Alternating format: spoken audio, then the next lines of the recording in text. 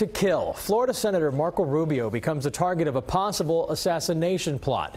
Investigators say it's being traced back to a Venezuelan government official who was verbally attacked by Rubio. The Miami Herald first reported this information. A memo from federal law enforcement officials detailing the threat obtained by CBS 4 News traces the origins of the plot to Diosdado Cabello. He's the head of Venezuela's ruling political party and is also suspected of controlling the Venezuelan military. The memo refers to the information as, quote, a potentially grave threat to Senator Rubio. Rubio has accused Cabello of drug trafficking in interviews and in Senate testimony. He's not simply a political leader. He is, in my view, the Pablo Escobar of Venezuela today. He is a narco trafficker. Just last week, CBS 4 News reported a significant increase in security around Senator Rubio around the time of this hearing.